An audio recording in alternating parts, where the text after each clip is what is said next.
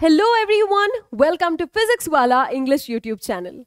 I'm Shalini Somashekar, your botany teacher, and in today's session, we are going to be starting with a brand new chapter called Anatomy of Flowering Plants. In the previous lecture, we had finished the chapter Morphology of Flowering Plants.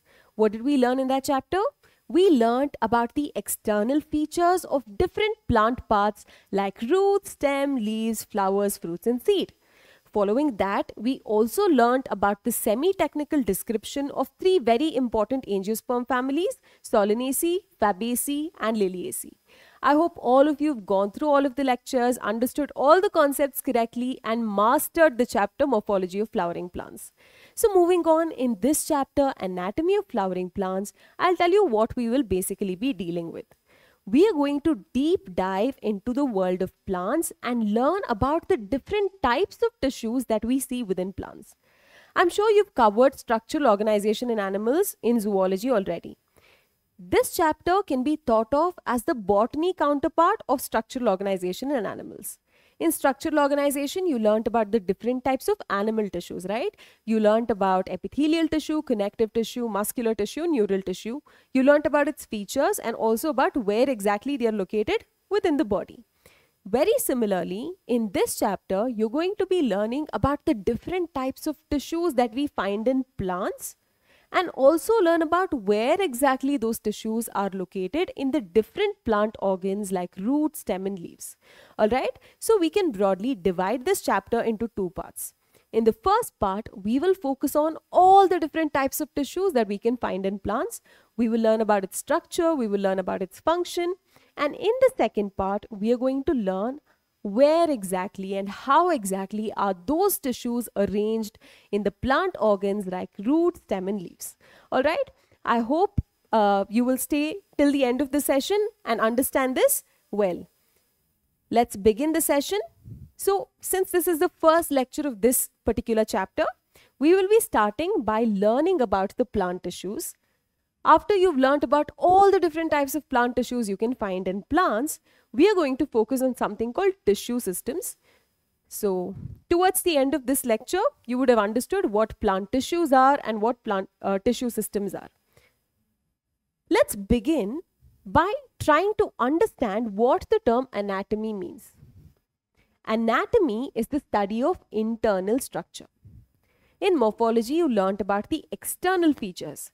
How are the leaves arranged on the stem? How is the calyx or the sepals arranged in the flower? How are the ovules arranged in the ovary? You learnt about its morphological features, right? Over here in anatomy, we are going to learn about the internal structure of plants. So anatomy is a branch of biology that deals with the study of internal structure of living organisms. In this case, it is flowering plants or angiosperms. So in order to understand what are the different tissues that are present inside of plants, it's very important for us to cut open the plant and observe it, right? Unless you cut it and look at what is present inside, you will not know what kind of tissues are present in an organism. So in this chapter, we are going to be learning about the different tissues that are present in different plant parts and how we get to know what tissues are present where or what are the features of a particular tissue. You cut open the plant and you observe it and you make your note. That is how we get to know the different tissues, its types, where they're located and all of it. So all of that is going to be covered through the course of this chapter. So that's about what anatomy means. Now let's talk about tissues. I'm sure you might have heard the term tissues since your lower grades, right? And it may have been a very important 1-mark definition in your board exams as well. So I'm pretty sure that all of you have kind of memorized the definition of tissues. So what are tissues? Tissues are a group of cells. These group of cells will have a common origin and perform the same job. Okay? So a group of cells that have a common origin, they have originated from the same kind of cell and they perform the same function, they perform a common job, then we refer to that group of cells as tissues. Now when it comes to plant tissues, we can broadly categorize plant tissues into two types. The first type is meristematic tissue and the second type is permanent tissue. Now you might be wondering, what is the basis for this classification? This classification is based on whether the cells in that particular tissue have the ability to divide or not. Okay, so based on whether the cells have the ability to divide, we can categorize plant tissues into these two types. The first type is meristematic tissue. Meristematic tissues will have cells that have the ability to undergo cell division. So the cells in the meristematic tissues are actively dividing. These are the cells that will cause the growth of plants. Okay, so you have cells, they keep on dividing and increasing in number. One cell becomes 2 cells, those 2 cells further divide and become 4 cells become 8 cells. So these cells, meristematic cells in these tissues, they are responsible for the growth of the plant. Okay, so they keep on dividing and increasing the number of cells in the plant body. Then we have permanent tissues. Permanent tissues are those tissues that have lost the ability to divide. Okay, so these are not actively dividing cells. How do permanent tissues form? Some of the meristematic tissues, cells in the meristematic tissue, which are constantly dividing, they lose their ability to divide and they take up specific permanent functions in the plant. Once they take up permanent functions in the plant, they become specialized according to the job they want to do. They are said to be permanent tissues or mature tissues. So these permanent tissues come from meristematic tissues. Meristematic tissues are constantly dividing, causing the growth of the plant. One subset of cells in the meristematic tissue, they stop dividing, they lose the ability to divide, they become specialized and take up specific functions in plants, then they become permanent tissues. Usually permanent tissues will not divide any further. Okay, so these permanent tissues are derived from meristematic tissues, but they don't have the ability to divide, so they are not actively dividing cells. All right, so this is the broad classification of plant tissues based on whether the cells in the tissue have the ability to divide or not. All right, now let's focus on meristematic tissue first. We'll talk about meristematic tissue first and then we'll move on and learn about the different types of permanent tissues.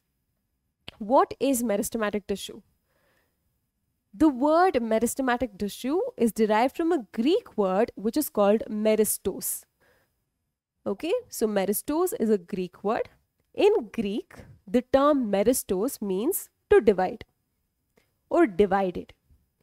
Since these tissues have cells that are constantly undergoing cell division, this tissue is called meristematic tissue. Okay, you might have come across terms like meristems also. Now this meristematic tissue that I'm talking about, which has cells that are constantly undergoing division, you do not find them throughout the plant. There are specific regions where these meristematic tissues are located. So those specialized regions where you can find the meristematic tissue are referred to as meristems, and in those meristems you can find actively dividing cells. Okay, so meristems are specialized regions in plants where active cell division will occur. Now, one thing is clear, meristematic tissue has cells that are constantly undergoing cell division. By means of undergoing cell division, it is going to cause increase in the size of the plant. It is going to help in the growth of the plant. Secondly, these meristematic tissues are not found throughout the plant. They are found only in specific regions. And those specialized regions where you find this tissue are called meristems. And there obviously you will find cells that are actively dividing. Now that I said that you don't find them everywhere in the plant, we can classify meristematic tissue based on where exactly they are located. There are various ways in which you can classify meristematic tissue, but one of the ways in which you can classify them is based on where they are located. Okay, so this classification of meristematic tissue is based on its location. Where is it located? It will usually be located in the growing regions of the plant. So it is located in the tips of roots and shoots. So if you take a plant, this is the soil, this is the root, you can find them at the tips. Tips of shoot and root are obviously the growing regions. Plant will grow in length because of the meristematic tissue that is present at their tips. Remember, tips are also called apices, that is plural, or apex, singular. So, the meristematic tissue that is located at the root tip and the shoot tip, or the root apex and the shoot apex, they are referred to as apical meristems. Meristematic tissue, 3 types based on location. The meristems that are located at the root tip and the shoot tip are called apical meristems. Second one is intercalary meristem. What does inter mean? You would have heard of the term inter-class competition, inter-college competition. So inter means in between, right? So inter means between. Intercalary meristem will occur in between mature tissues. Now, what are mature tissues? They are nothing but our permanent tissues.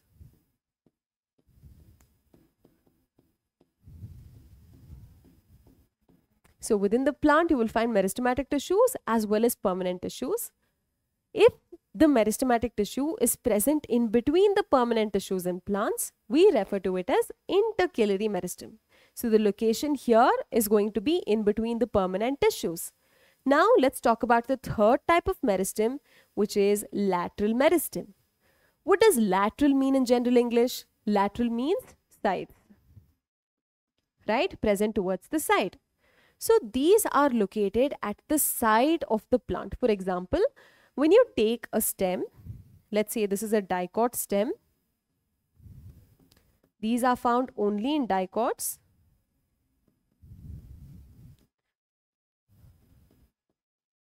This is one thing that you will have to remember. So, if you think this is a dicot stem, you have the leaf here.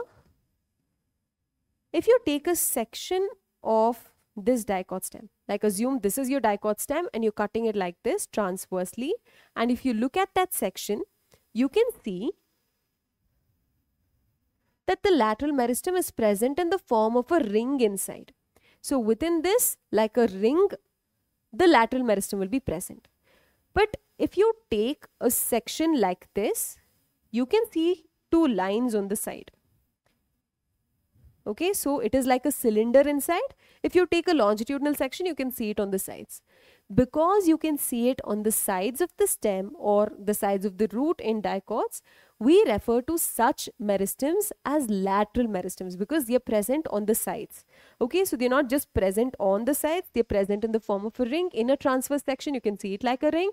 But if you take a longitudinal section, you can see it on the sides. Okay, because in the longitudinal section, it appears to be present on the sides, we refer to it as lateral meristem. So where are these found? They are found in the mature regions of the roots and shoots of many plants like dicots. You can find this in gymnosperms as well, but this chapter is dealing with flowering plants or angiosperms, so let's just focus on angiosperms. Alright, so that's about the classification of the meristematic tissue based on where exactly the meristematic tissue is present. Now let's deal with each of these one after one, starting with apical meristem. We learn about each of it in detail. Okay, stay focused. Now, apical meristem, like I already mentioned, is present at the root tip and the shoot tip, right? The apical meristematic tissue that is present at the root tip is called the root apical meristem. And quite obviously, if it is present at the tip of the shoot, we will call it shoot apical meristem, right? So over here, you have the root apical meristem. Here is the drawing or illustration of the shoot apical meristem. These are diagrams that are given in your NCERT textbook. So you should remember these diagrams and know all of its labels, okay? Now, you've already learnt about the different regions in the root, right? In the previous chapter, Morphology of Flowering Plants, you learned about the different regions of the root. There's a thimble-like structure, which we call the root cap. So this protects the region or zone of meristematic tissue, right? So this is the root apical meristem. So that's where the meristematic tissue is located. The cells in this root apical meristem is going to divide, increase in number and cause the increase in the size of the plant. Okay, so the other labels, don't worry about it as of now. As we move on, you will learn about what these are. Now let's move on to the shoot apical meristem. What you're looking at here seems like a very big diagram, large diagram, but what you're seeing here in a shoot tip is a very tiny part. Okay, so if you take a stem of any plant, angiosperm plant, you cut the tip of the stem, extreme tip of the stem. If you take and cut it, look at it under the microscope, you will see something like this. At the tip of the stem, you will find shoot apical meristem. Just below the tip, just a few millimeters or even smaller than that below the tip, leaf primordia will arise. Now, what are these leaf primordia? Primordia is like a precursor for the leaf. So these leaf primordia will eventually give rise to the leaf. They will grow and become the leaf. Okay. So at the tip, you can't see leaves. You can see structures that will in future give rise to the leaves. Okay. So those structures which will become leaves in the future are called leaf primordia. So when you look at the shoot tip, you can see these small leafy extensions that kind of enclose the shoot apical meristem. Okay, so you can see this kind of a structure. At the tip, you have the shoot apical meristem. These leaf primordia arise below it, but they extend over the shoot apical meristem. Okay, so these are called leaf primordia. So what happens is, as the stem starts growing and elongating its axis, these will start becoming leaves. As they start becoming leaves, see for example, you have the shoot apical meristem here, and these leaf primordia will start becoming the leaves. As these become leaves, more primordia, leaf primordia will form at the apex. Okay, so as this happens at the stem, as this elongation of axis happens, as the stem grows, as the leaf primordia become leaves, some of the meristematic cells that are present at the apex will be left behind at the axil of these leaves.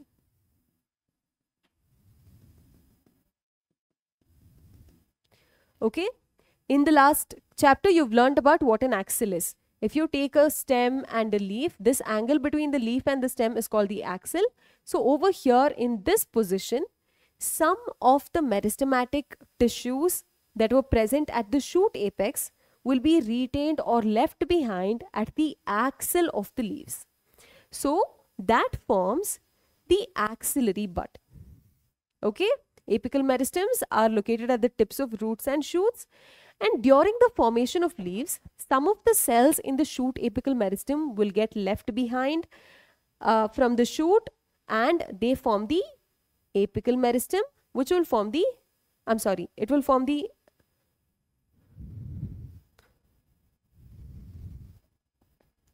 So, like I said, some of the cells that are left behind from the apical meristem will form the axillary bud. You already know what an axillary bud is. It is a small structure that is present at the axil of the leaves. Sometimes it gets modified into a thorn, sometimes it becomes a tendril, and in some plants, the axillary buds transform into a flower. Sometimes it might produce a branch. So, the meristematic cells that are present in the axillary bud, where did it come from? It has come from the cells that are present in the shoot apical meristem when the stem axis was elongating. Okay, so this is one very important thing for you to remember. Now, let's move on and talk about the intercalary meristem. Like I already mentioned before, intercalary meristem is seen between permanent tissues or mature tissues. And what is their function? You can usually find them in grasses, which are monocots, and whenever some parts of the plant has been grazed upon by herbivorous animals, these intercalary meristems help in regenerating that part. Okay, so here is an illustration to show you its location. You have intercalary meristem here and here that is present in between permanent tissues. At the tip you have apical meristem. On the sides you have the lateral meristem. So that's all about intercalary meristem. Now let's talk about lateral meristems. Lateral meristems, like I already told you, it will appear on the sides if you take a longitudinal section, but if you take a transverse section, you will see it like a cylinder or a ring. Okay, so these occur in the mature regions of roots and shoots. These are cylindrical. So examples of lateral meristems is important for you to remember. You have fascicular vascular cambium, the first example. Interfascicular cambium, second example. Cork cambium, third example. These are examples of lateral meristems. Okay, so more about it in detail we learn in the next lecture. For now, just remember these examples. I'm going to ask you what the examples are in the next lecture, so memorize these. Fascicular vascular cambium, interfascicular cambium, cork cambium.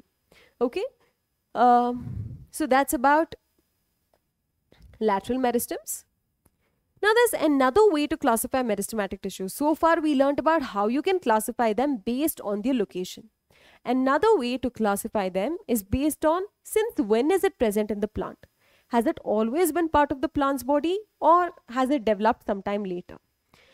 Okay, so based on this we can classify meristematic tissue into primary meristems and secondary meristems. So let's begin by talking about primary meristems. What are primary meristems? What does the word primary mean?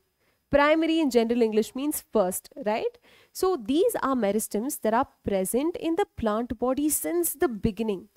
What do I mean when I say it is present since the beginning? How do angiospermic plants grow and develop? If they undergo sexual reproduction, then the plant has to germinate from a seed, right? So if you have an angiosperm seed, let's say, seed will germinate, it will produce the radical plumule, then you have the plant. The meristems that have always been present in this plant body from the beginning are called primary meristems.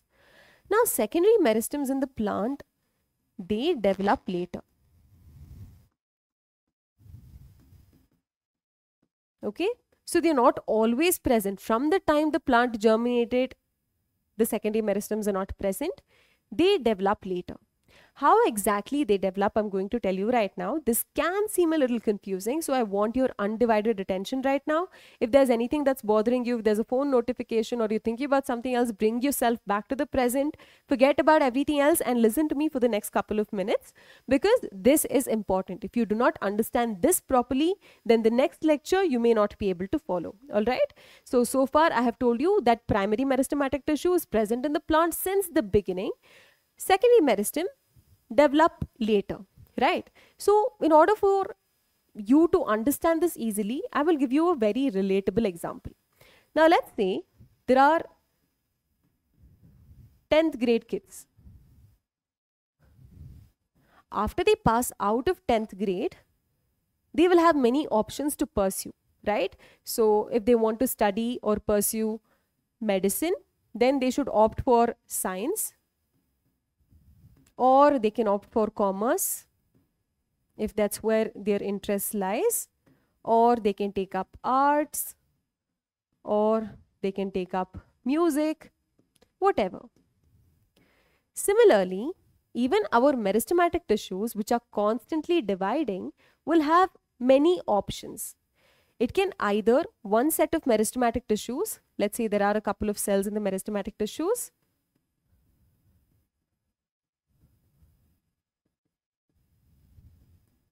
so this is a set of meristematic tissues. One subset of these tissues will continue to divide.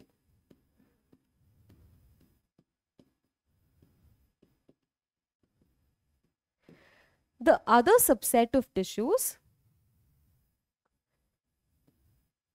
will mature and become permanent tissues.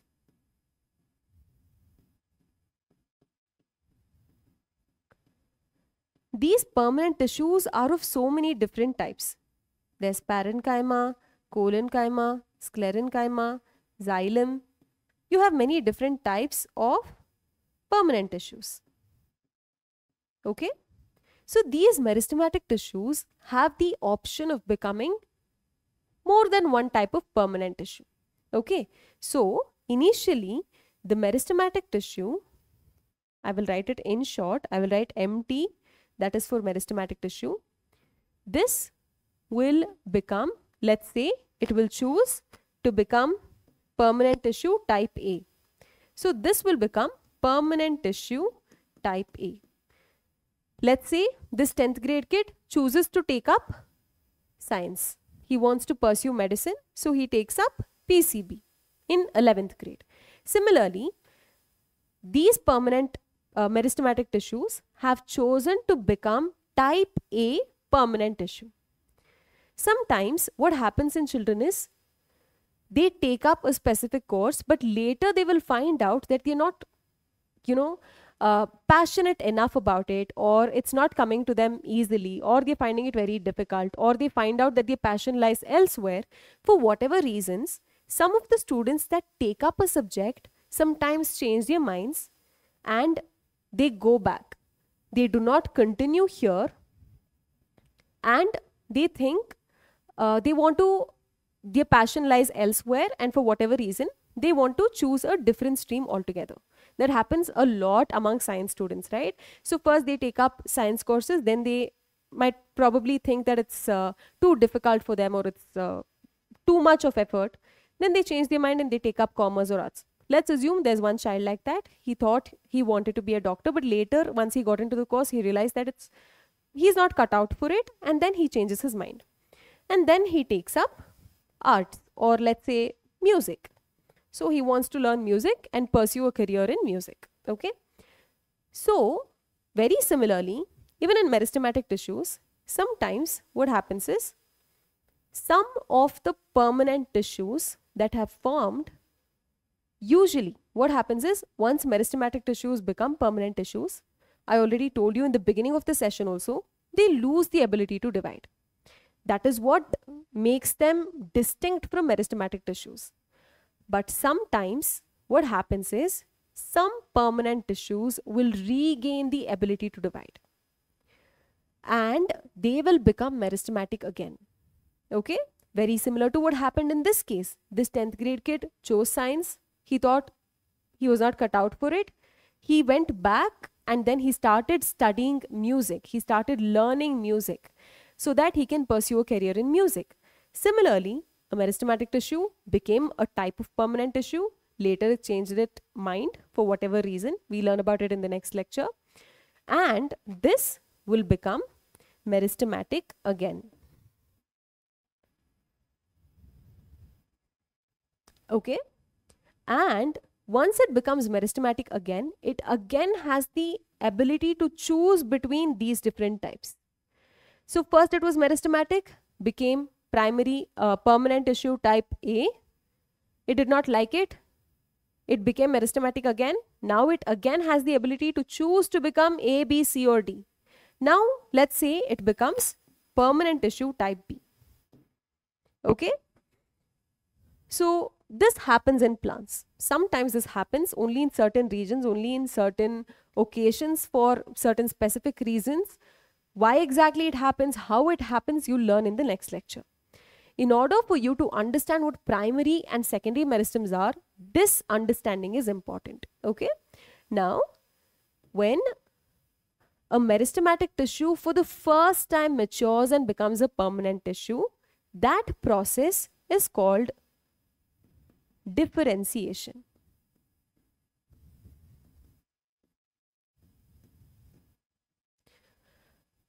When the permanent tissue changes its mind, becomes meristematic again by regaining the ability to divide, that process is called de-differentiation. Whatever meristem is formed by de-differentiation, okay, So this becoming meristematic again, that is called de-differentiation. Okay. Now this de-differentiated meristem becoming permanent tissue again, this process is called redifferentiation.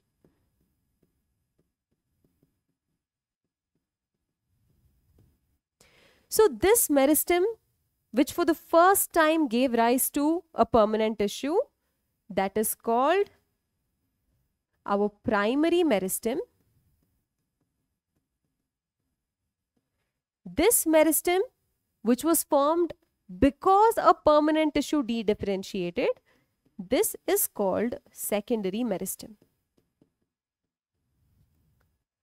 So when we started off about this categorization, I told you that primary meristems have always been present in the plant and secondary meristems develop only later in the life of the plant. So this one had always been present. This gave rise to the first type of permanent tissue. But that permanent tissue did not like it, or for some reason de-differentiated and became meristematic again. If a meristematic tissue is formed in such a way because of de-differentiation, we refer to such meristems as secondary meristems. And whatever examples you learnt about here for lateral meristem, fascicular cambium, fascicular vascular cambium, interfascicular cambium, core cambium, among these lateral meristems, interfascicular cambium and core cambium, these are secondary meristems. Okay, so don't worry about it much for now. I will teach you a way to remember it in the next class. For now, just remember what primary and secondary meristems are. Primary meristems have always been present since the beginning of the plant, right? So once the plant germinated, it formed. Since then, the primary meristem has been present. But these secondary meristems, they were not present in the beginning. They only develop or arise later, because some permanent tissues de-differentiated and gained the ability to undergo cell division. Okay, so that's how these secondary meristems are formed. So that's about primary meristem and secondary meristem, different types of meristematic tissues based on whether they are present in the plant since the beginning or not. Now, let's move on to talk about permanent tissues. You may have learnt about some of these in your lower grades. I think in 9th grade, you've learnt about tissues. So you may briefly be aware of what these tissues are, what their functions are, what their names are. But in this chapter in 11th grade, you're going to learn about them in a little bit more detail. Okay. So what are these permanent tissues? Permanent tissues, like I already mentioned earlier, are those tissues that do not have the ability to divide. They have kind of lost the ability to divide, and they don't actively divide. And they have specific functions to perform in the plant. According to what function it has to perform, it would have become specialized, right? Like in our jobs, we all specialize. I want to teach botany, so I read more botany. I am specialized in botany, which is why I can teach botany. Right. So similarly, these cells also, if it is supposed to perform storage, it specializes in a certain way. If it is supposed to conduct water, it specializes in a certain way. So according to what its job is, it becomes specialized in its structure, right? So these are specialized tissues, and it is of two types: simple tissues, simple permanent tissues, and complex permanent tissues. Now, the basis for classifying permanent tissues into simple and complex is the number of types of cells present in it. Remember, number of types of cells and not number of cells. Obviously, if they are tissues, there's going to be more than one cell, right? It's a group of cells. How many different types of cells are present in it? Based on that, we classify permanent tissues into simple permanent, into simple permanent and complex permanent. So in simple permanent tissues, all of the cells in that particular tissue are of the same kind. They are homogeneous tissues, whereas complex permanent tissues will have cells of many different types or more than one type. Let's see. So I'm using different colors to represent that.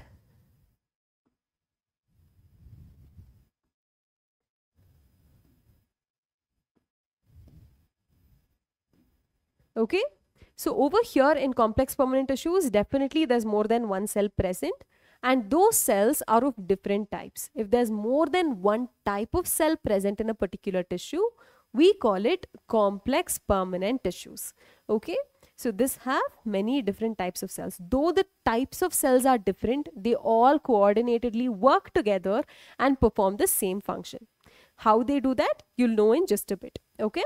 So this is the classification of permanent tissues based on the number of types of cells that is present in it. Now let's focus on simple permanent tissues. Simple permanent tissues are of three types. You have parenchyma, collenchyma, sclerenchyma. I'm sure you've heard of all these chyma kind of tissues in your lower grades. So let's move on and start learning about each of them individually, starting with parenchyma. So parenchyma is the most abundant type of plant tissue that you can see. So it's present pretty much in every plant part, like the root, stem, leaves, flowers, fruits, everywhere you can see parenchyma, and it is the most abundant type of tissue that you find in plants. All right.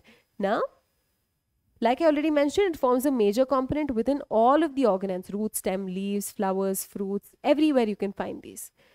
Generally, these are isodiametric. What does isodiametric mean? Iso means what?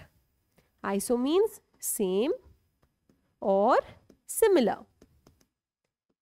What does diametric mean? Obviously, it is about the diameter.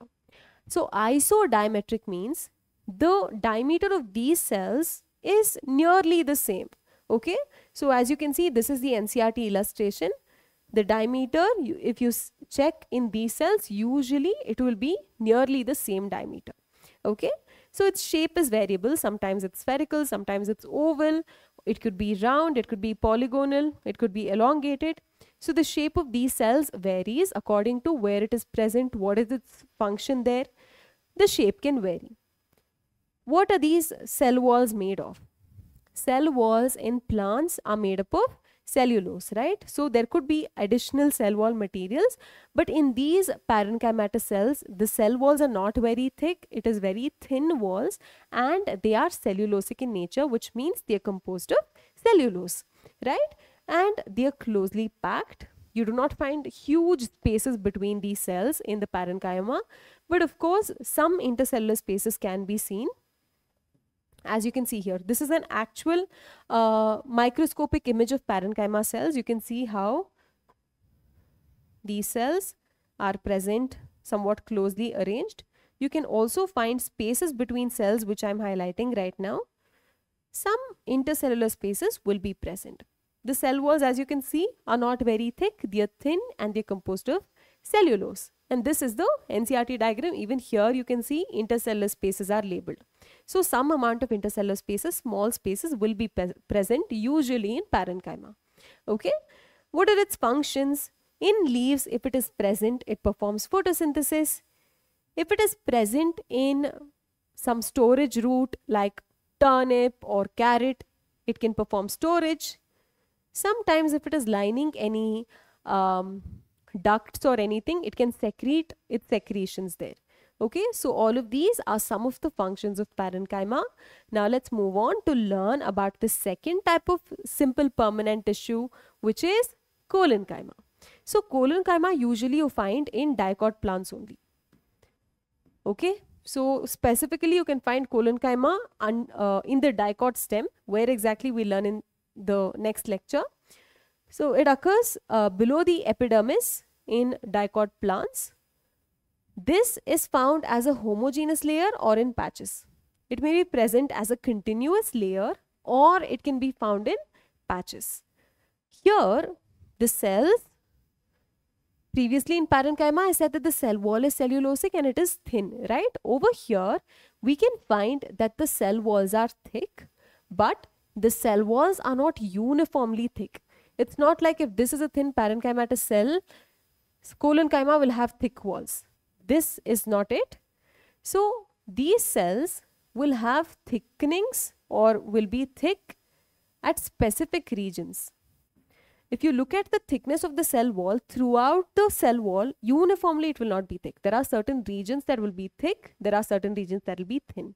Okay, so cells are thickened at the corners. You can see in this diagram here, this is the cell. So this is the cell wall. You can see how there are thickenings present at the corners, right? And what are these thickenings made of? They are made up of substances like cellulose, hemicellulose and pectin. Remember this, it is important. Okay. Now let's talk about the shape of these collenchyma cells. These are usually oval or spherical, or sometimes it could even be polygonal in shape. These cells, generally they contain chloroplasts and they help in performing photosynthesis. Over here, you don't see a lot of intercellular spaces. Intercellular spaces are absent. At the corners, at the junctions where two cells are present, usually the cell walls will be thick. Okay, so you do not find any intercellular spaces in collenchyma tissue. Over here you can see this is a real microscopic image of collenchyma. You can see how even in the intercellular spaces, wherever there are spaces, there is thickening of the wall and it has completely compactly arranged, right? So what is the function? The function of collenchyma is to provide mechanical support and flexibility to an extent. You can find it in young dicot stems. Okay, now let's move on to learn about sclerenchyma, which is the third type of simple permanent tissue. So sclerenchyma consists of cells that are dead at maturity. Parenchyma and collenchyma, both of these are living cells.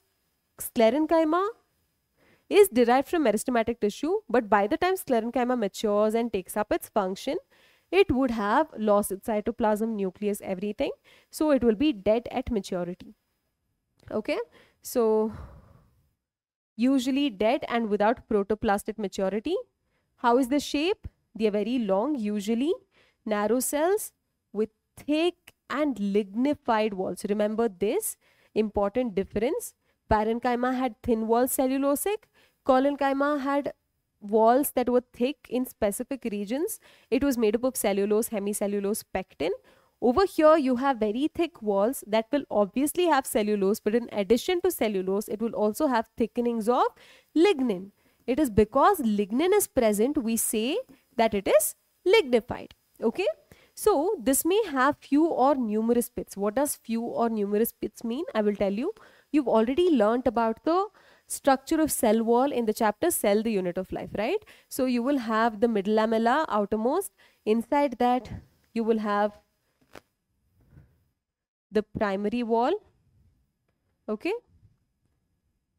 so this is a section of the cell. This is the primary wall. This is the middle lamella. Inside this you will have the secondary wall. Over here the middle lamella is composed of calcium pectate.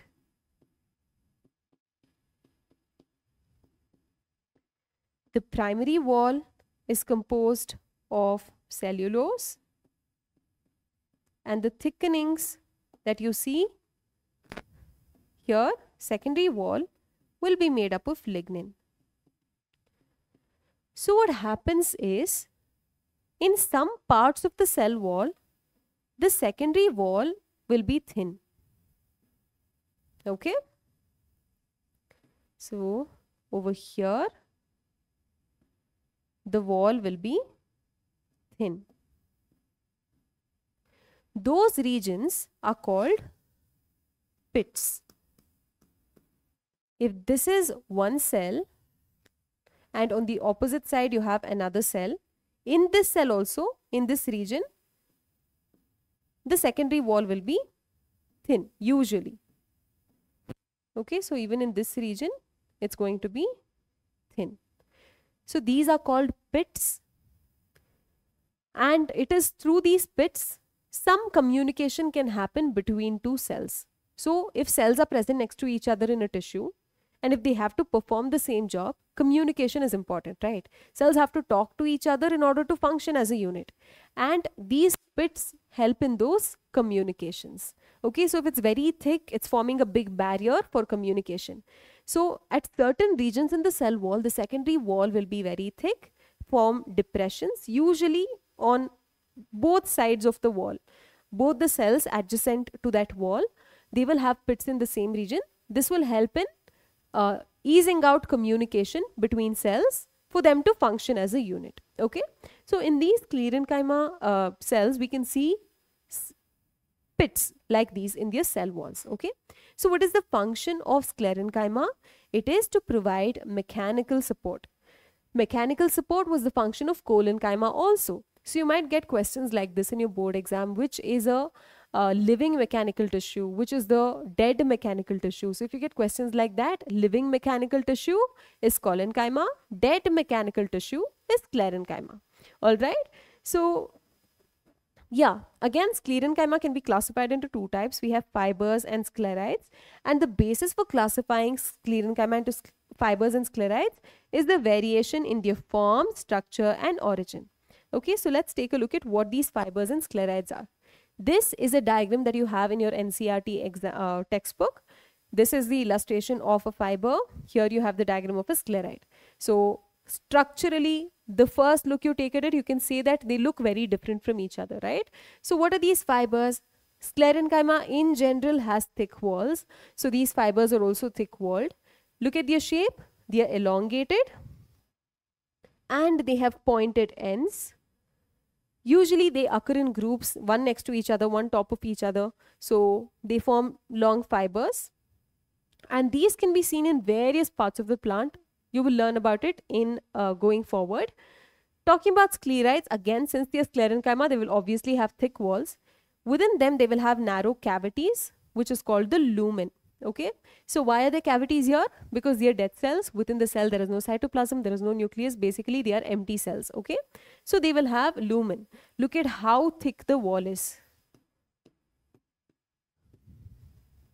Right?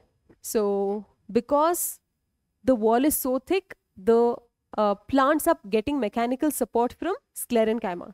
Otherwise, plants do not have a rigid skeletal system like us, right?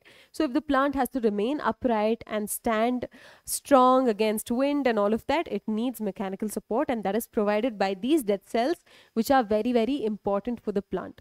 They are able to provide that degree of mechanical support because of their extremely thick walls, right? So their shape can be spherical, oval, or cylindrical. Usually they are found in the walls of nuts. You can find that in the pulp of guava, pear, and sapota. If you consume these kind of fruits, guava, pear, and sapota, you can sense a gritty texture, right? That texture is because of the presence of sclerites in them. Okay, you can also find that in the seed coats of legumes. What are legumes now? Legumes basically are pulses like peas, beans, all of that. And you can also find it in the leaves of tea. So these are some places where you can find sclerites. Now let's move on and talk about complex permanent tissues. Complex permanent tissues, like I already mentioned, has cells of more than one type. It is of two types, complex permanent tissues, xylem and phloem. Both of them are involved in conduction. Right? Both of them are vascular tissues. Xylem is involved in the conduction of water and minerals, whereas phloem is involved in the conduction of food across different parts of the plant. Now, since they are complex permanent tissues, they obviously must have more than one cell type. How many types of cells are exactly present in these? Both of them have 4 types of cells each. Okay, so 4 types of cells are found in these. We will look at each of them one by one, starting with xylem. Xylem, as I already mentioned, is the conducting tissue. It conducts water and minerals. Along with conduction, xylem also helps in providing mechanical support. Okay, so like I mentioned earlier, In xylem, you can find 4 different types of cells, that is tracheids, vessels, which are also called trachea, xylem fibers, and xylem parenchyma. So among these 4 types of cells that you find in the xylem tissue, tracheids are dead, vessels are dead, fibers, obviously, sclerenchyma fibers, they are dead, and xylem parenchyma is the only living tissue. Because it is comprising of so many dead cells which have thick walls, xylem, in addition to conducting water and minerals in the plant, will also help in providing mechanical support. Alright, now let's talk about each of them individually, starting with tracheids. So here is a diagram or an image showing you what tracheids look like. These are tracheids. Okay, so as you can see, they are long, and these circles in them, they represent the pits that I spoke to you about just a few minutes ago. So this also is a tracheid.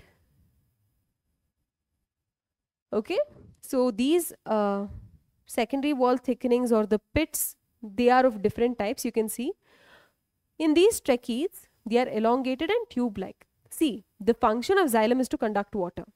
If the cell is filled with cytoplasm and organelles, conduction of water will not be easy.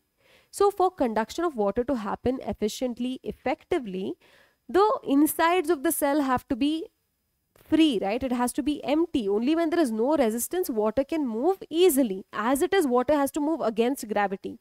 Imagine if the cells were also filled. Then it would have made it even difficult for the water to move up against gravity to the leaves, right?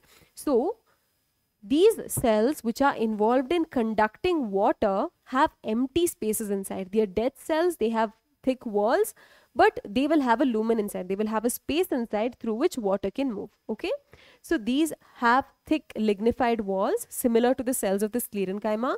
They have tapering ends. As you can see here, the ends are pointed and tapering. They are dead without protoplasm.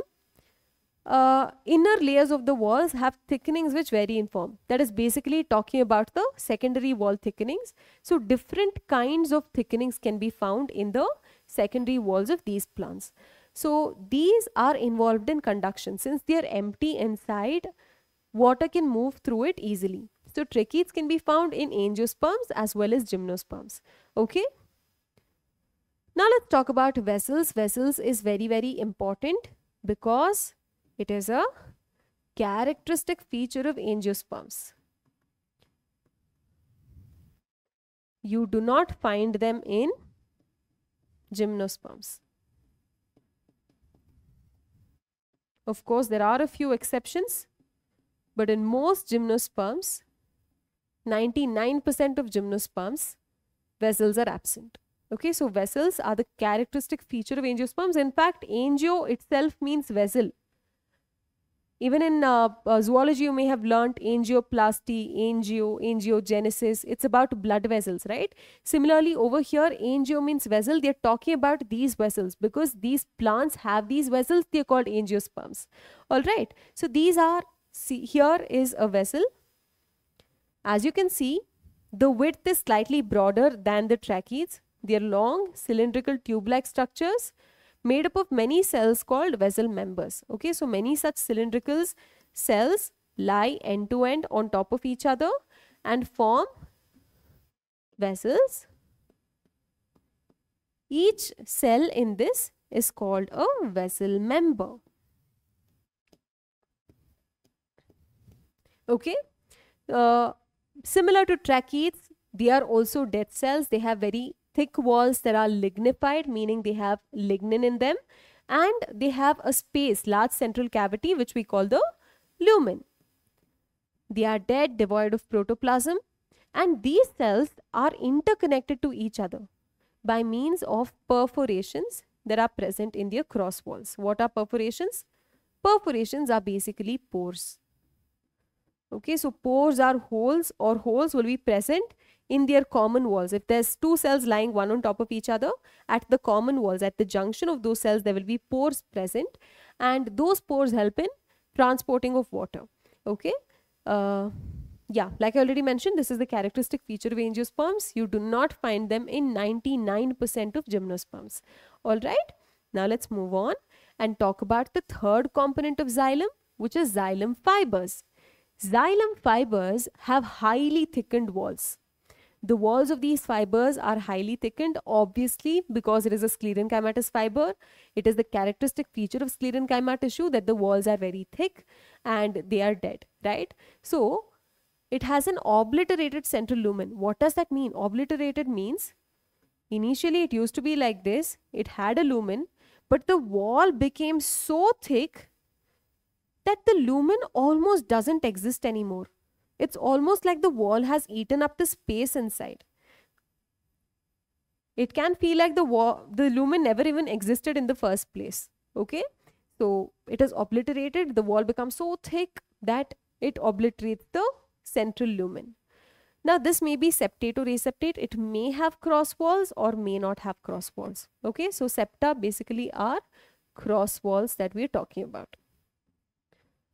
Now, last part, xylem parenchyma. Xylem parenchyma is the only living tissue that is present, only living type of tissue present in xylem. So these are living cells. Typical parenchyma thin-walled. The cell wall is made up of cellulose. So this can store food materials in the form of starch, fat or tannins. Remember when I spoke about parenchyma, I told you their functions depend on where they're located. If they're located in xylem or if they're associated with xylem, then its function would be to store food. Okay. Now that's about xylem. Here you can see how exactly those different types of cells are arranged in xylem as a tissue. So you have tracheids here, you have xylem fibers here, here you have the wide vessels, here you have the perforations, right, to help in transport. All these dots that you're looking at here, they are nothing but pits. And we also have xylem parenchyma. Okay, so this is how the different types of cells are arranged in the xylem tissue. I hope that is clear. Now let's move on to learn about primary and proto and meta xylem. I told you what primary meristematic tissue is, right? Primary and secondary. Similarly, we have primary and secondary xylem. Primary xylem is the xylem that has existed since the beginning of the plant's life. Secondary xylem is something that forms later in the life of the plant. Okay, so don't worry much about secondary xylem for now. We learn about it in detail in the next lecture.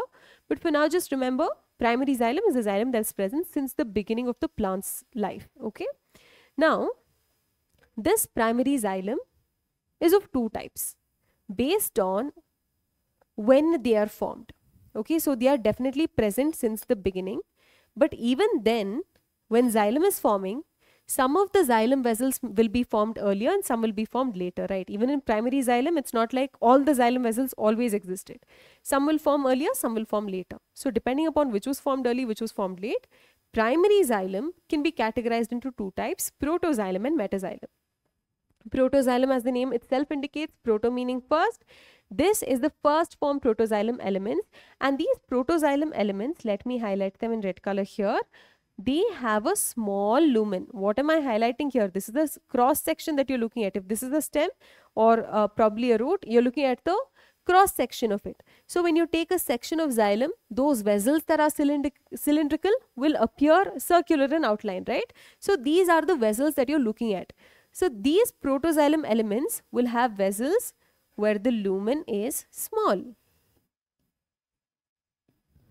And these metaxylem elements that are later formed, over here, the lumen is relatively larger. Okay, so that's the difference between these two. Now, depending upon how the protoxylem and metaxylem are arranged in the root, you can classify them into two types, endark and exarch. Okay, so you know these pens used to exist earlier where you have so many different refills inside the pen and you do this different colored refills, whichever color you want you choose and you write with it. So you can think of the stem and root like that pen, and you can think of those multiple refills representing the xylem vessels. Okay, so those xylem vessels will be present like this. So all of these are xylem vessels. 1, 2, 3, 4, 5, 6, 7, 8. All of these are xylem vessels. So they are present longitudinally inside the root and stem. What you're looking at here is probably a root. Okay. Now, depending upon where the position of the small protoxylem is, protoxylem has a small lumen, right? Depending upon where the protoxylem is located, you can classify it into endark and exarch. Now, what does endo mean? Endo means inside. In endark primary xylem, you can find the protoxylem is present inside, towards the pith. Inside. Pith means inside. Okay, so pith is located inside. So these protoxylem, small xylem elements, they are present towards the pith. Metaxylem is present towards the periphery. Since protoxylem is inside, and this is about protoxylem, since protoxylem is inside, we call it endark. In contrast, when you look at exarch, protoxylem, the smaller xylem elements will be towards the periphery, and the larger metaxylem elements will be towards the center. In that case, we call it exarch. Exo means outside. All right? Okay, I hope this is clear. Usually, endark xylem you will find in stems, and exarch xylem you can find in roots. Now let's move on and talk about phloem. Phloem, like I already mentioned, is the conducting tissue for food. Usually, food is synthesized where? In the leaves. So from where it is synthesized to where it is necessary, food has to be transported, and that job is performed by the phloem. Okay, so similar to xylem, even phloem has 4 different types of tissues. We have sieve tube elements, we have companion cells, we have phloem parenchyma and phloem fibers. Over here, sieve tube elements are living, companion cells are living, phloem parenchyma is living, phloem fibers are sclerenchymatous fibers, so they are dead. In xylem, there are 4 different types of cells, of which 3 are dead, 1 is living. In phloem also you have 4 different types of cells forming the tissue, of which 3 are living and 1 is dead. Okay, let's look at them individually, starting with sieve tube elements. Sieve tube elements are the major type of cell through which food transport will take place. Okay, and sieve tube elements are present only in angiosperms. It is absent in gymnosperms. In gymnosperms, instead of sieve tube elements, you have sieve cells. Okay. So these are long tube-like structures. Obviously, it has to be like a tube because it has to transport food from one plant part to the other, right? And they are arranged longitudinally. They are cylindrical cells. Arranged longitudinally means similar to vessels. They are arranged one on top of each other. Okay. So they are associated with companion cells. The second type of cell, companion cells. We are calling it companion cells because they are always accompanying these sieve tube elements. Sieve tube elements don't have a nucleus of their own. Okay, so they are living but they lack a nucleus at maturity. So in order to control and monitor the functions of the sieve tube element, the nucleus of the companion cells will help. Okay, so it's a very good friend, and it monitors the activities and the functions and the metabolic reactions that are taking place in the sieve tube elements. Okay, so usually they are associated with companion cells. Over here you can see this is a sieve tube element. Alongside the sieve tube element, you also have this companion cell. Okay, so here you have a sieve tube element, here you have a companion cell. So they are always lying next to each other. So at these end walls, similar to how we saw perforations in the walls, common walls between vessel members in xylem, here also in sieve tube elements where there is a common wall, you see perforations. That is called the sieve plate. Okay, so you will see pores here present at the cross walls or the end walls, and that is called the sieve plate. Okay, so the reason why it's called sieve tube is because this has end walls that have a lot of perforations. In a mature sieve tube element, cytoplasm is present. Remember, it is living, cytoplasm is present. Cytoplasm will be towards the periphery. Over here, you can find the cytoplasm. In the center, you will have a large vacuole. Okay, it lacks a nucleus. But how is its function controlled if it doesn't have a nucleus? Nucleus is like the brain. Without a brain, an organism like us cannot live, right? So without a nucleus, how is the cell surviving? Thanks to the companion cells. The nucleus of the companion cells will control the activity of the sieve tube element. Okay, so that's about the sieve tube elements. Next, let's talk about companion cells. Companion cells are also specific or exclusive to angiosperms. You do not find them in gymnosperms. Gymnosperms, instead of companion cells, will have cells called albuminous cells, which perform a similar function. So these are basically specialized cells that are parenchymatous in nature. They are very, very closely associated with sieve tube elements, which is why they are called companion cells. And the sieve tube element and the companion cells are connected to each other by pit walls present between the common longitudinal walls. See, this is the common longitudinal wall. Let me use a different color. Let's use black. So this is a common longitudinal wall that is present between this sieve tube element and this companion cell. So in this cross wall, you will find pits. I told you already what pits are. So pit fields are those areas in the cell wall where you find a lot of pits. Okay. So through these pit fields, the two cells will be connected. When you learn about how exactly phloem transports food, you will get to know that a specific certain amount of pressure has to be maintained in phloem in order for it to transport food. And these companion cells help the sieve tube elements in maintaining that pressure so that it can transport food effectively. Okay, so they help in maintaining the pressure gradient in the sieve tubes. Very, very important. You should take inspiration from these companion cells and be a good friend to your friends. Okay, so that's about companion cells. Next, we have phloem parenchyma. Usually it is absent in monocots. You find it mostly in the dicots itself. These here are elongated, tapering and cylindrical cells. Like all parenchyma cells, they have a prominent nucleus, then cytoplasm, cell wall that is made up of cellulose. Over here, the cell wall will have certain pits through which plasmodesmatal connections exist. Plasmodesmata basically are cytoplasmic connections that exist between neighboring cells. So over here, the function of phloem parenchyma is to store food material and certain other substances like resins, latex and mucilage. Okay, so that's about phloem parenchyma. Talking about phloem fibers, which are nothing but sclerenchyma fibers. So they are also called bast fibers. Xylem fibers are also called wood fibers. Phloem fibers are also called bast fibers. In fact, phloem fibers are economically, commercially very important.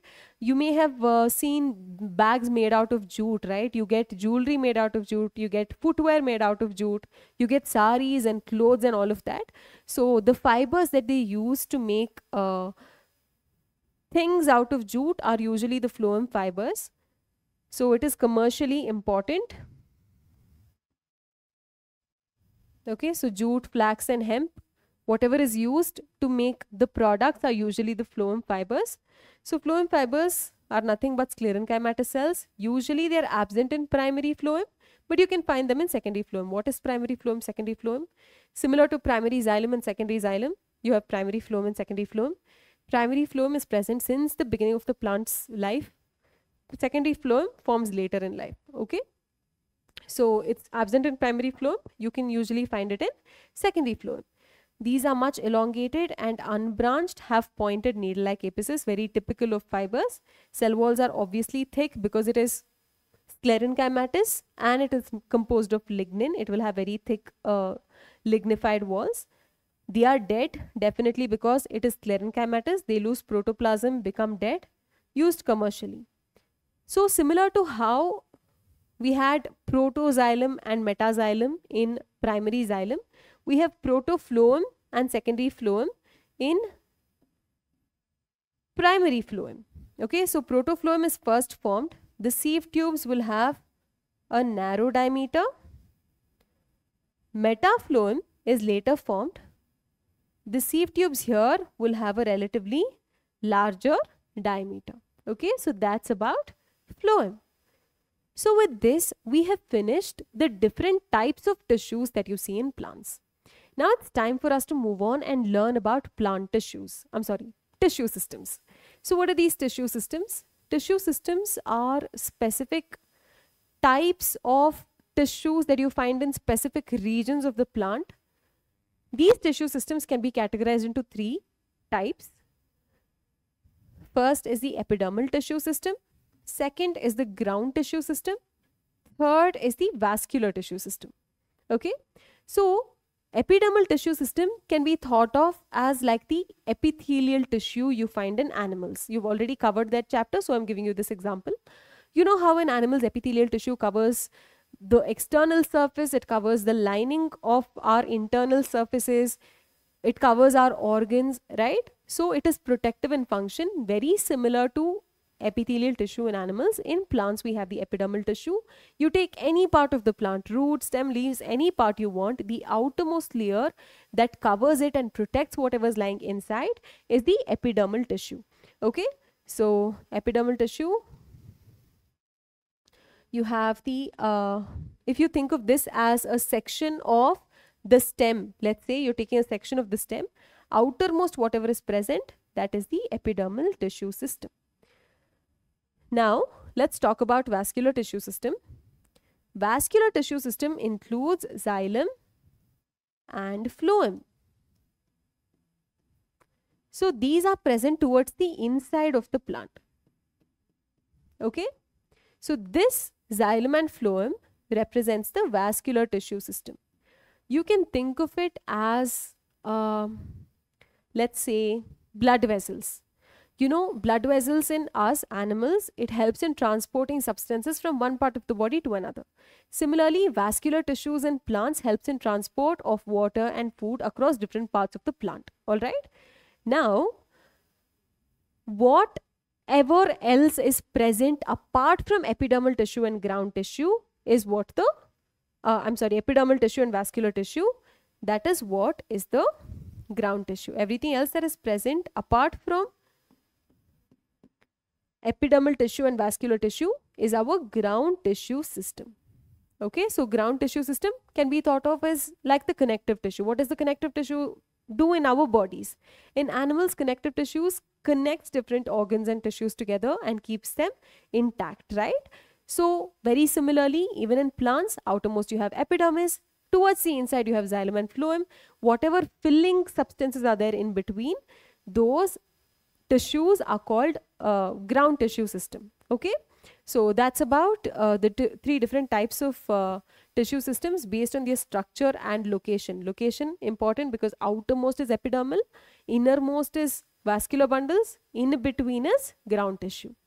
Okay, now let's talk about each of them individually, starting with the epidermal tissue system. So what is this epidermal tissue system? Like I already mentioned, it is the outermost covering of the whole plant body. If it's covering the outermost layer, if it is being the outermost layer entire plant body, what is its function? Its function obviously has to be protection, right? Anything that's present in the outermost region obviously offers protection for whatever is lying inside. That is exactly what epidermal tissue also does. So here, in the epidermal tissue, you can find epidermal cells, you can find stomata, you can find epidermal appendages in the form of trichomes and hair. Now, let's talk about how the epidermal cells are. Epidermal cells are compactly arranged, elongated, continuous layer. Usually, they are parenchymatous. Remember when I told you about the characteristics of parenchyma cells, I mentioned that they're usually isodiametric and you don't find a lot of intercellular spaces between them. I mean, you do find a little bit of intercellular spaces between them. But over here in these cells in the epidermis, you do not find intercellular spaces because it is protective in function. It's trying to protect the plant, right? If there are any spaces in that layer, then viruses that can cause diseases in plants or bacteria or fungi or whatever can cause disease in plants can gain entry into the plant and cause infection. So its function is to protect the plant. Therefore, whenever parenchyma is present in the epidermis, usually you do not find any spaces in there. So usually They are compactly arranged and continuous layer. You do not find a lot of intercellular spaces here. Generally, they are single layered, but in some plants you also find multi-layered epidermis, but that's a rare thing. Okay. Now, how are these cells? In the cells, there's a small amount of cytoplasm linking the cell wall and the large vacuole. So if you take this as the cell, you have the cell wall, you have the cell membrane, and you have the nucleus, you have a large central vacuole. This is the nucleus, and whatever is lying here,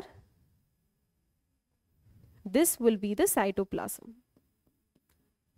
Okay, so cytoplasm kinds of forms a small layer that links the vacuole and the cell wall.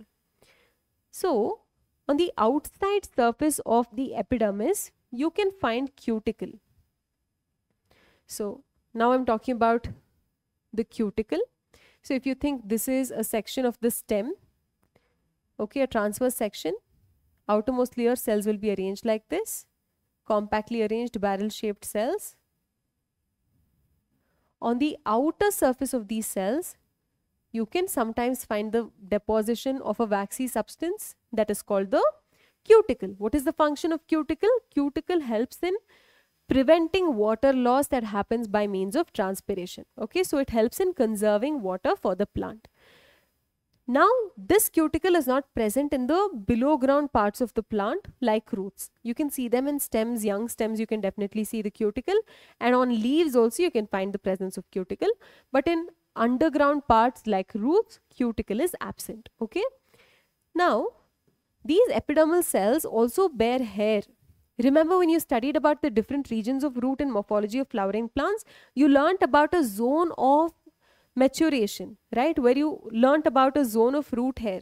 Root hair helps in absorption of water more efficiently, water and minerals, by increasing the surface area. So in roots, definitely in the outermost layer, you see epidermis, and these epidermal cells will give out root hair like that are unicellular. So root hair will be unicellular elongations. They help in absorption of water and minerals from the soil. Similarly, you can find hair in stem as well. Let's say this is the root. These are root hair that are unicellular. Stem also, sometimes if you've seen certain stems, young herbaceous stems, you can see hair-like structure that arises from the surface of the stem, right? So those also are arising from the epidermis itself, which is why we call them epidermal appendages. Unlike the root hair that are unicellular, these epidermal appendages are, these stem hair are multicellular, and we call them trichomes. They help in minimizing water loss. Okay. So stem hair are called trichomes. Usually they are multicellular. They may be branched or unbranched. They may be soft or stiff. Sometimes they may be secretory as well. They help in preventing water loss that happens by transpiration. So we've talked about epidermal cells, we've talked about cuticle, we've spoken about trichomes in hair. What's left is stomata. So let's take a look at what stomata are. I'm sure you've heard of stomata. You've looked at this diagram multiple times in your lower grades. So what are stomata? Basically, stomata are pores that are present on the surface of the leaves. Mostly on the leaves, but sometimes you can find them in young stems as well.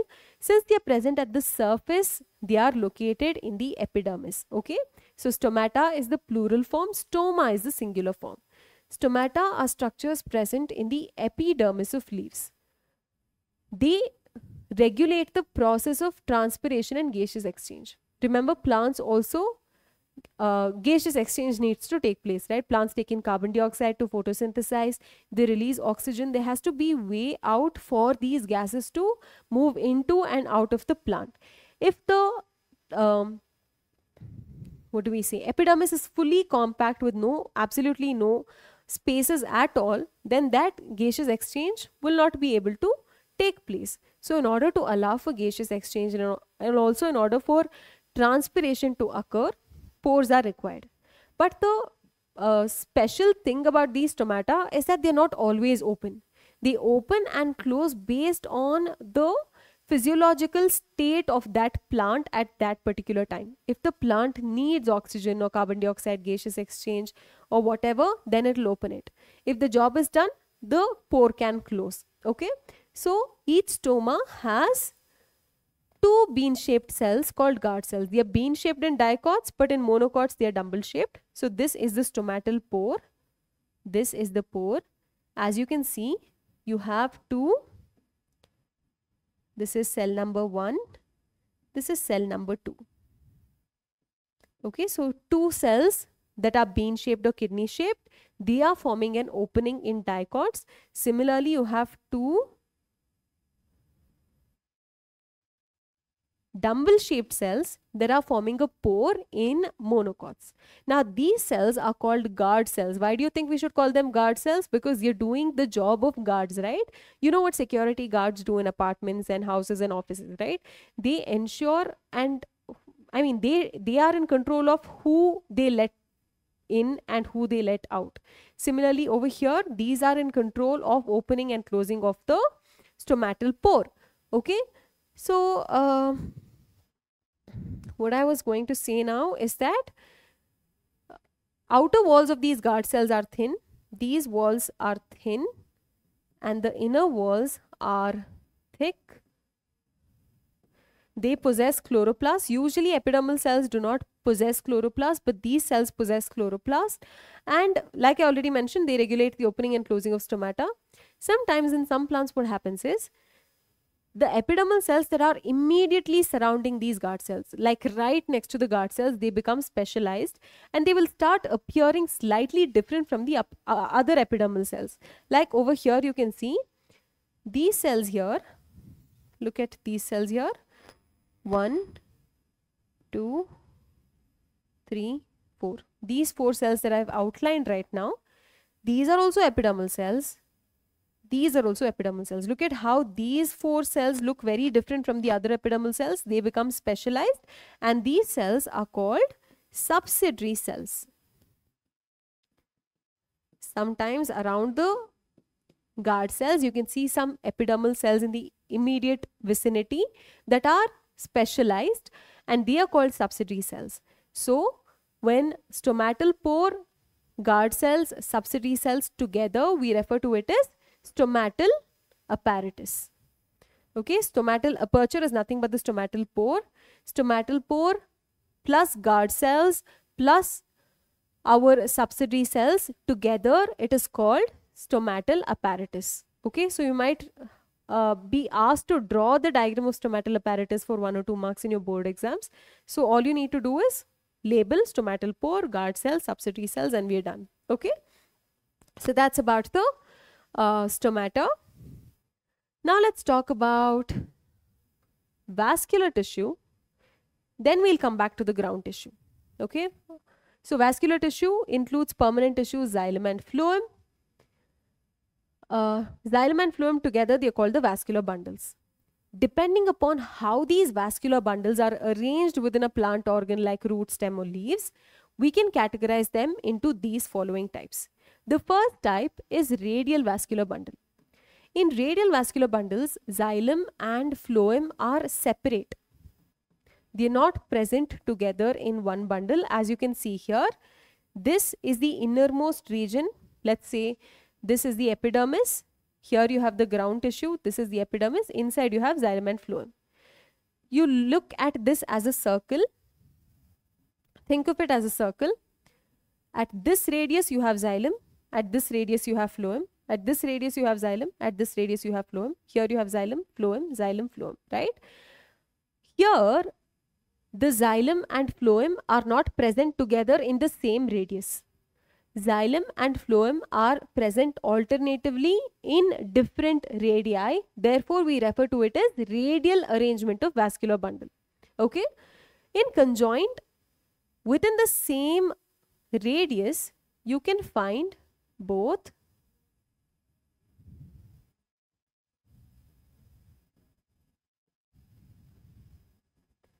within this, you can find both xylem and phloem. Towards the inner side, you have xylem. Outside, you have phloem. Inside, you have xylem. Outside, you have phloem. Within the same radius, within the same bundle, you can find xylem and phloem. Such a type of vascular bundle arrangement is said to be the second type, which is conjoint arrangement. Now, depending upon whether what you're looking at here is one such vascular bundle, okay? So depending upon whether in between the xylem and phloem there is cambium or not, you can categorize them further into open and closed vascular bundles. Whichever vascular bundles have a strip of cambium present between the xylem and phloem, such vascular bundles are said to be open, conjoint open vascular bundles. If cambium is absent, then we call it closed vascular bundles. Closed vascular bundles are usually seen in monocot stems. Open vascular bundles you can see in dicot stem. Radial arrangement you can see in both dicot as well as monocot roots. Why do we call it open and closed? Cambium, remember I told you, is a type of lateral meristem, right? So, if lateral meristem is there, it is open to secondary growth. If lateral meristem is absent, it is closed for secondary growth. What exactly secondary growth is? Briefly, I will tell you now. Secondary growth is increasing in the girth of the plant. For example, when you take a mango tree used to be a small plant, right, which had a very thin stem. But as it grew, the trunk of the tree grew bigger and bigger and became a wide trunk. So that is secondary growth. If it increases in girth or diameter, then we call it secondary growth. If you take the example of sugarcane, which is a monocot, as the sugarcane grows, you do not see that the sugarcane will become a trunk like a mango, right? That does not happen because sugarcane, which is a monocot, lacks cambium. If cambium is present, then the big tree trunk can form. If cambium is absent, then it cannot form. Since it is open to such a secondary growth, we call it open vascular bundle. Since it is closed for such secondary growth because of lack of cambium, we call this closed type of meristem. Closed type of vascular bundles. So, we spoke about epidermal tissue, vascular tissue system. Now let's talk about ground tissue system. If this is the epidermal tissue system, this is the vascular tissue system. Whatever lies in between is our ground tissue system. Okay. So, in ground tissue systems, you can find simple permanent tissues like parenchyma, collenchyma, sclerenchyma. So,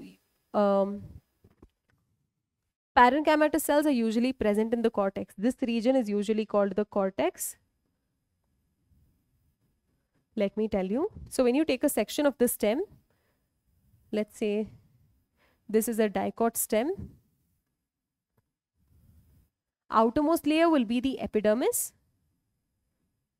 Below epidermis, you will have cells that comprise the cortex. Innermost layer of the cortex, that is called the endodermis. Within the endodermis, you will have another layer of cells that's called the pericycle. Within the pericycle, you will have vascular bundles, which we just spoke about. And in between the vascular bundles, you will find tissue that is called medullary rays. At the center, you will find something called the pith. So all of these tissues, from the cortex, endodermis, pericycle, medullary rays, pith, all of them they come under ground tissue. Okay. In leaves, you have upper epidermis, lower epidermis. Between that, whatever tissue will come, that is the ground tissue. And in leaves, we call it the mesophyll. So that's about the ground tissue. With this, we have finished whatever was planned for today's lecture. I hope you kept up with everything that was taught. If you have any doubts, you can post them in the comment section. I will be more than happy to clarify them for you. I hope you've understood everything that was taught so far. I hope you will revise them before you come to the next class. So until I see you next class, take care of yourselves. Thank you.